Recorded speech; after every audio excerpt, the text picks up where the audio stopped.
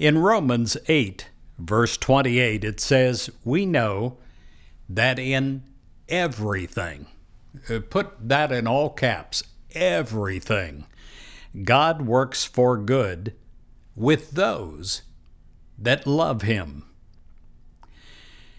God works everything together for your good. And you are thankful today. You expect this because it is what God is in your life. You start this day with an awareness that God is working and everything in your life is working together for good.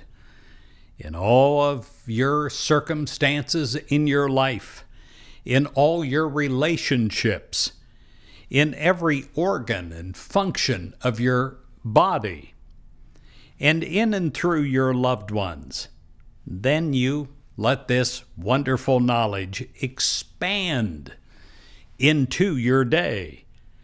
I continue today to hold this in prayer for you, and you continue to acknowledge the power of God working through all situations and circumstances for good, in everything that affects you, in our country, in the community that we live, in world affairs, for all people everywhere.